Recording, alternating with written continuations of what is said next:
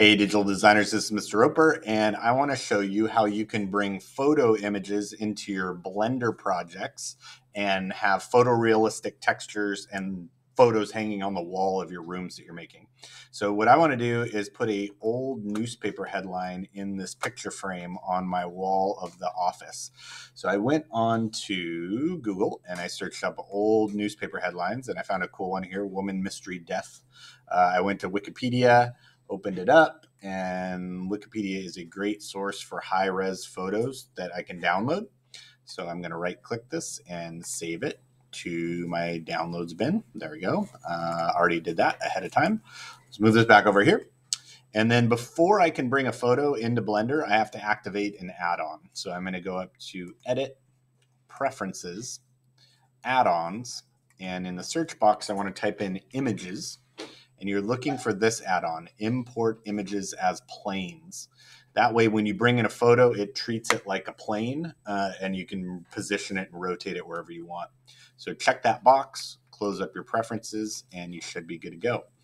I want my photo to come in right in the middle of this picture frame. So before I do that, I'm going to click my frame. I'm going to do Shift S, and I want to put the cursor, that little target, right on the selected object.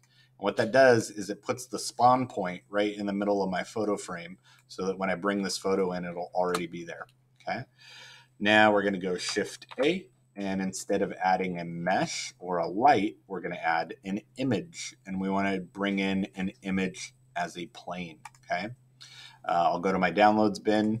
I'm going to find my photo, open it.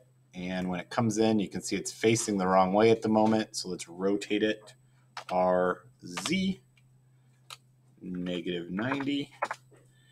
And we'll just move it forward a little bit. There we go. Scale it like that. And I'm in my rendered view here so that I can actually see it. You need to be in either material mode or rendered mode in order to see what the picture looks like. If you're in solid mode, it's just going to look like a flat surface. But you can see it looks pretty good there in material mode. Go to rendered mode, even better. Awesome. I think the only thing that would help call attention to this a little bit more is I'm going to add a light.